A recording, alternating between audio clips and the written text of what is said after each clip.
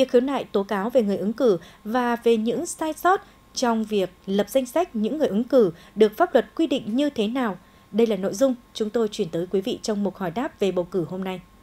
Theo quy định của pháp luật, việc khiếu nại tố cáo kiến nghị được thực hiện như sau. Khiếu nại tố cáo kiến nghị liên quan tới người ứng cử đại biểu Quốc hội, việc lập danh sách những người ứng cử đại biểu Quốc hội được gửi đến Ban bầu cử đại biểu Quốc hội, Ủy ban bầu cử ở tỉnh, thành phố trực thuộc Trung ương hoặc Hội đồng bầu cử quốc gia. Trường hợp người khiếu nại tố cáo kiến nghị không đồng ý với kết quả giải quyết của Ban bầu cử, Ủy ban bầu cử thì có quyền khiếu nại đến Hội đồng bầu cử quốc gia. Quyết định của Hội đồng bầu cử quốc gia là quyết định cuối cùng.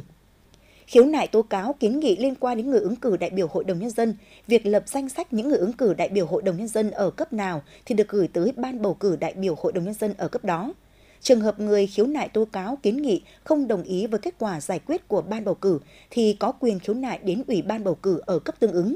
Quyết định của Ủy ban bầu cử là quyết định cuối cùng. Ban bầu cử, Ủy ban bầu cử, Hội đồng bầu cử quốc gia phải ghi vào sổ và giải quyết khiếu nại tố cáo kiến nghị nhận được theo thẩm quyền. Không xem xét giải quyết đối với những đơn tố cáo không có họ tên người tố cáo hoặc mạo danh người khác để tố cáo.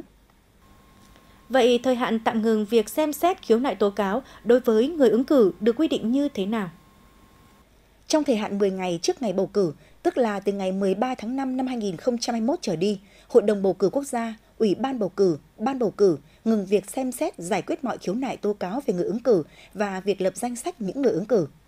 Trong trường hợp những khiếu nại tố cáo đã rõ ràng, có đủ cơ sở kết luận người ứng cử không đáp ứng đủ tiêu chuẩn của đại biểu Quốc hội, đại biểu Hội đồng Nhân dân, thì Hội đồng bầu cử quốc gia đối với bầu cử đại biểu Quốc hội hoặc Ủy ban bầu cử của cấp tương ứng, đối với bầu cử đại biểu Hội đồng Nhân dân, quyết định xóa tên người đó trong danh sách chính thức những người ứng cử trước ngày bầu cử và thông báo cho cử tri biết.